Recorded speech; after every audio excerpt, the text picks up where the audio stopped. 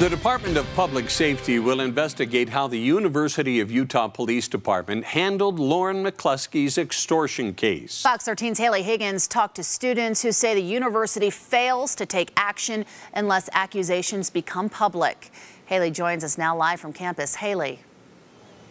Yeah, investigators are going to look for anything during the next couple of weeks, specifically talking with the people who are involved with this former officer who is accused of having explicit photos of Lauren McCluskey. In the meantime, though, students say that they are outraged and that they are pushing for change.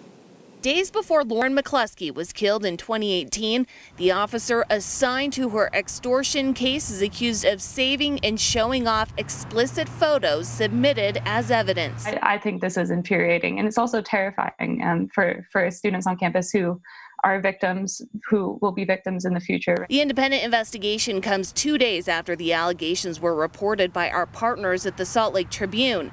University Police Chief Rodney Chapman ordered the probe after expressing concerns over the thoroughness of an internal investigation prior to his arrival. The fact that they're only now looking into changing those gaps speaks to the fact that the university seems more concerned about the fact that this is coming to light and being accountable versus actually really prioritizing student safety. Student advocates who organized the group Unsafe U after McCluskey's murder call for more police oversight and training.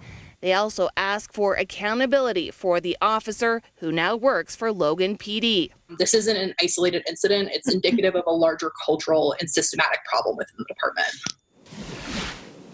Now, the findings of this new report are expected to be made public. In the meantime, though, the people who were involved in the first investigation have been placed on administrative leave. Reporting live at the University of Utah tonight, Haley Higgins, Fox 13 News, Utah.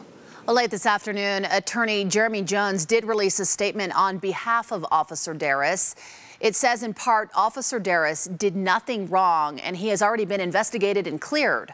A photo was raised in a routine briefing meeting for a law enforcement purpose, specifically to determine how to properly include the evidence as part of the case. Miguel Darris did not and would not brag about a photo like that.